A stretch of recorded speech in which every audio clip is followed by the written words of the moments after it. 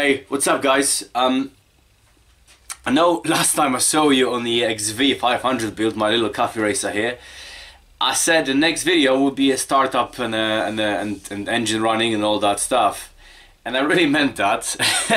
But I went home and I thought things through a little bit, and I need to do two small things, couple of steps before I can start the engine and use the bike for a little bit, for like a dry build trial run anyway. Let me explain why is that.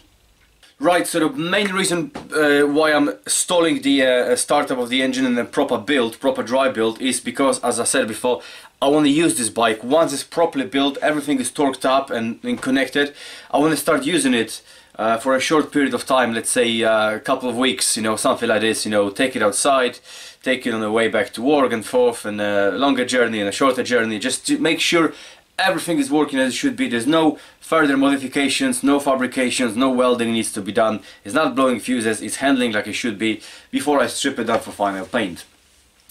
And obviously that involves riding the bike outside in a damp conditions, most likely rain as well, because we live in England. So let me show you what I want to do before I take it outside on the road.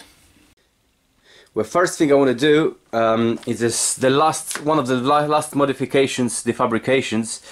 It's a little splash guard over here, because as you can see underneath the tail section unit there's my subframe, and there's nothing here, so the water are going to be flicked off from the tire, going all the way here and landing in my electrical box when it's well, in my electrics. It's a perfect entryway for the water to get in there. So what I want to do, I create just a weld, like a simple splash guard over here, so it's not visible from the outside, but kind of goes here and protects that little gap that is over here. And the last part I want to do before I take it outside, it's, as you know, this is all mild steel and it's raw steel. Same with the seat unit we have over here, and the front mud guard and a couple of other things. I haven't primed it, I haven't done anything with that steel because I was still welding it and you name it. So just even from sitting in the garage, there's a little bit of a surface rust appeared over here because it's a little bit of damp condition.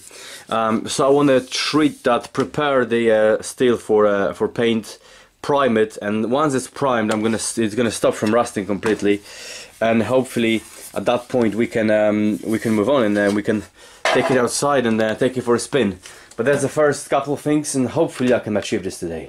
So once again guys, apologies, it's not happening today, the startup of the engine, but it just makes sense, because I don't want to torque everything up and start to connect everything, put petrol in there and make it all working, just to tear it apart later on, because I won't be able to take it outside because of the rust, water conditions and all that. You know, front mudguard needs painting, subframe needs painting, seat unit needs painting, well, priming anyway to stop rust from happening, and I need to protect all the electrics from being attacked by the water from the rear tire from the road. But I will do my best to finish these little things today, give you some tips to prepare the raw steel as well for paint or prime anyway, and crack open a few more cold ones, and we hopefully after today we're gonna start making it ready for a fire up to start the engine. Bear with me guys, once again apologies, it's not starting it today, but it just makes sense. Alright, let's do this. Right, so the first job, we're gonna do a little splash guard over here, underneath the tail section, the little hump, coffee racer hump, to protect all the electrics underneath the tray over there, so the tire, when it flings water here, it doesn't go all the way there by being stopped by that little splash guard. And I like to start all the fabrication with a piece of paper, piece of cardboard, whatever works for you. Basically, you can make it from a single sheet of paper, you can make it from a single sheet of steel. Right, so after some time we come up with this, which is a bit ugly, but I'm gonna make it from one piece now. Well, anyway, that's a shape I kind of come up with underneath there. Kind of seems to reflect the best what's happening underneath that tail section. So there we go.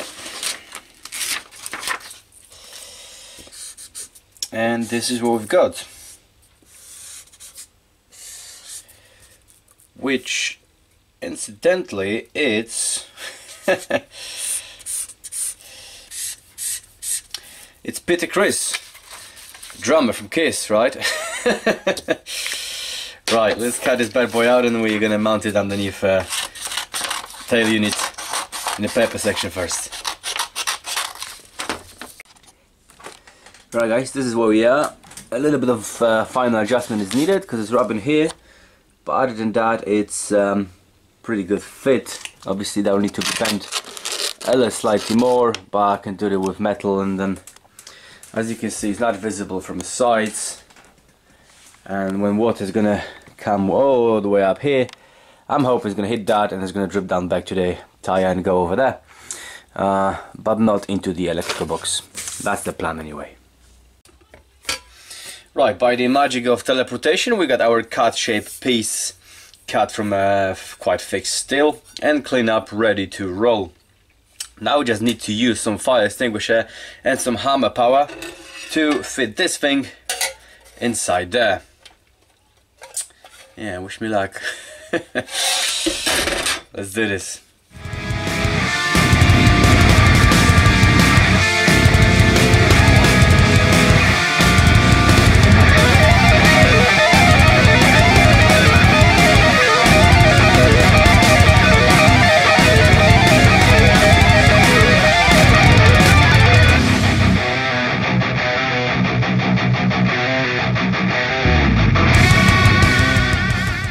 Alrighty guys, so it's 2 hours later and this is pretty much what I ended up after 2 hours of bashing that thing with hammers on a vise, on a fire extinguisher.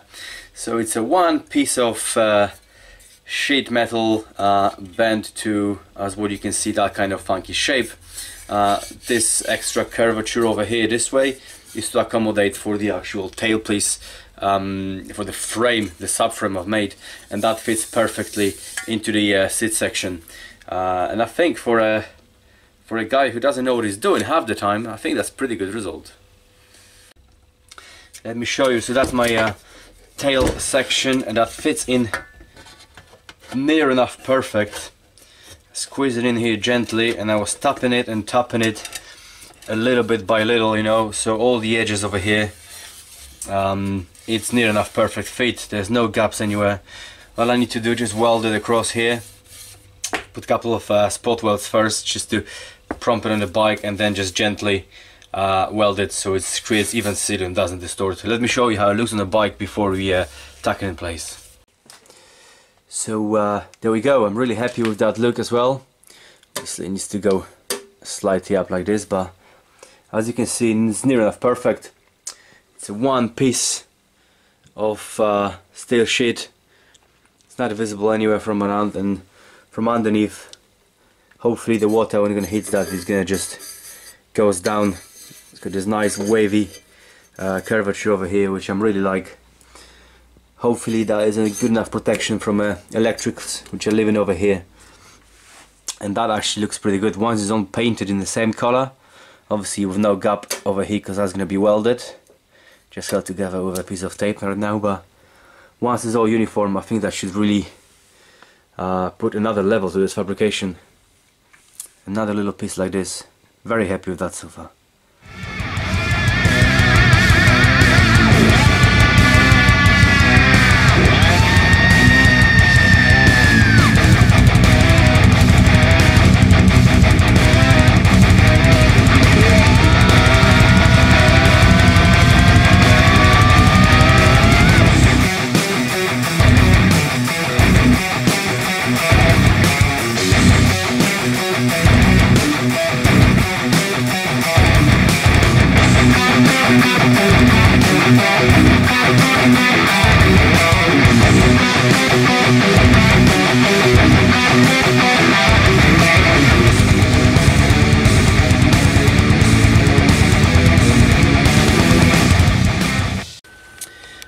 As you can see, I'm welding that in sections. The reason I'm doing it this way, in sections, and not the whole thing through, because it's still quite thin metal and I don't want it to distort. The more heat you put on in one place, the more it's going to distort, as you probably know. So at the moment it's just sections like this, and I'm coming back alternative ways, and hopefully we can avoid all the distorting parts. But let's hope we're gonna carry on this way, because so far I'm quite happy with those welds, which is very surprising. Alright guys, I'm gonna shut up and carry on.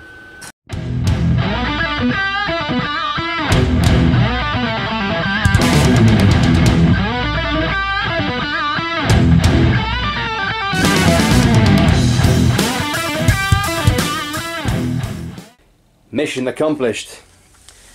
You can't really see it until you go down here, and even from here I think it looked pretty good. Well, will be once it's painted anyway. Rock and roll, guys. Couldn't be any happier with that, really. I mean, for the 2-3 hours of work that it took me with no skill and no proper tools of doing that, pretty happy with that, I'll be honest with you. Rock and roll. Let's move on and prime all this metal parts before we run out of the day. Right, now it's all into place. The last fabrication has been done, welded on the bike, happy with it. Moving on. Just quickly, what I need to do right now with all that raw steel. It's a mild steel I've been using for that all the fabrication I've been using here. And when you buy it straight from a steel place, whatever you buy it from, it comes covered in some kind of oil residue, kind of it's coated with basically they do it so they protect it from rusting. Once you remove that oil, whatever that is on it, some protective coating, you expose the mild steel for rust basically, and that is happening very quickly, as you can see, because I've been working this and on and off. Little patches like this, they already, when I touch my finger, has some moisture on it probably, and it's picking up places like here, you know, it's picking up rust straight away. Even he hasn't seen any rain, he just sits here in the garage. So we need to deal with it before we take it back on the road, and I'm gonna try to live with it for another 2 or 3 weeks. So the way I like to deal with raw steel, which is unpainted, first thing I do, degrease it properly. I use paint thinners or some specific degreasers. I got spray degreaser, I got 5-liter tub of paint thinners, heavy harsh chemicals, use respirator for it, very important, to get rid of all the oil residue, whether you're handling that with your fingers, whether you got some residue from oil from around here, or whether that is coated from a factory when it comes up when you buy it. Then I'm gonna sand it down to remove all the imperfections and to create some grooves so the primer can actually stick to it. And once everything is sanded down, let's say 200 grit or something like this, I'm gonna degrease it yet again with the same thinners or degreaser agent I used before. Why degrease it twice in between sanding?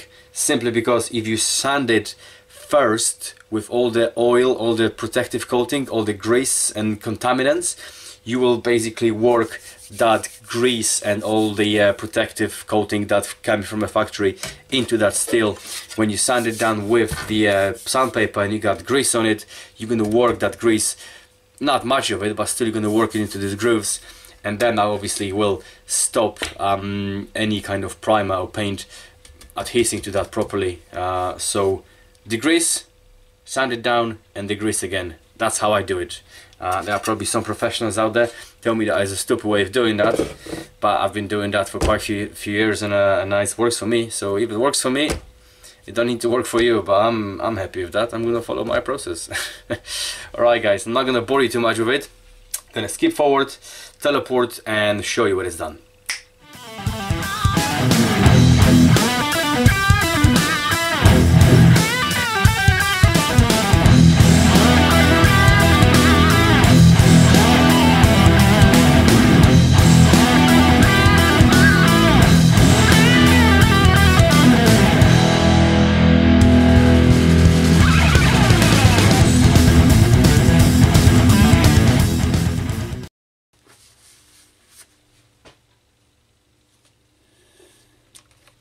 Well, that was some work.